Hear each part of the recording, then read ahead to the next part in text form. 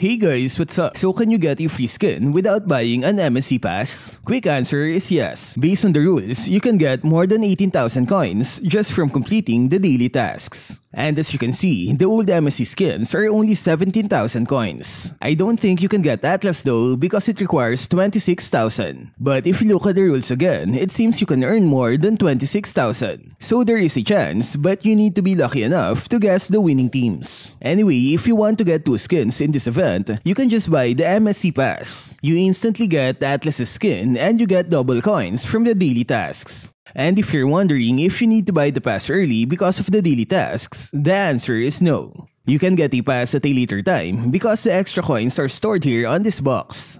But I recommend that you buy one this week because of the time-limited discount. Anyway, let me buy one right here to show you.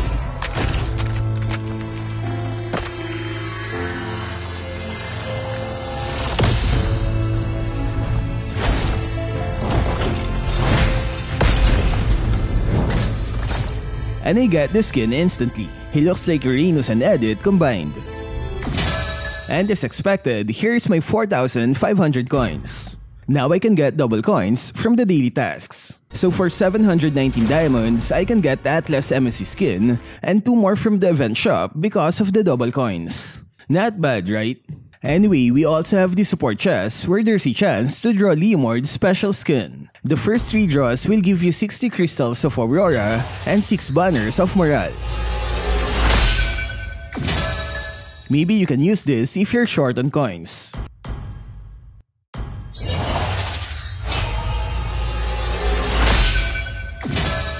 Anyway, let's check the skin effects.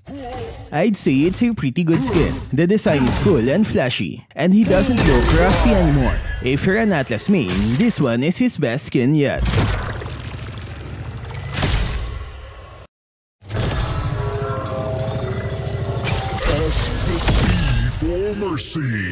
And also don't forget to pick your winning team right here. For me, I'd pick Echo this time. They've proven their worth these last few tournaments, right? How about you? Which team do you think will win the MSC? Share it in the comment section. That's all for this video. Stay safe and thank you for watching.